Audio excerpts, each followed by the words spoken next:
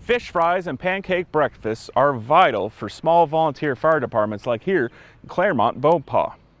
But for the last 2 years, those important fundraisers have been interrupted by the pandemic.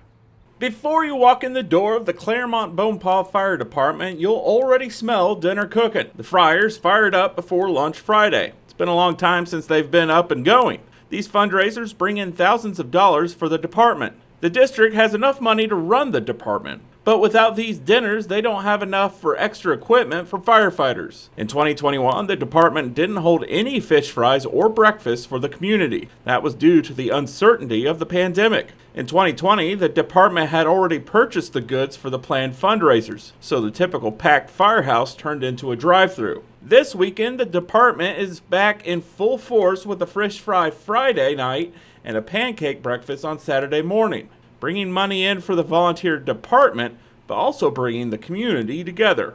For 2 years now, I bet you I've had 200 people ask when we're having our next fish fry. So the community's excited, we're excited.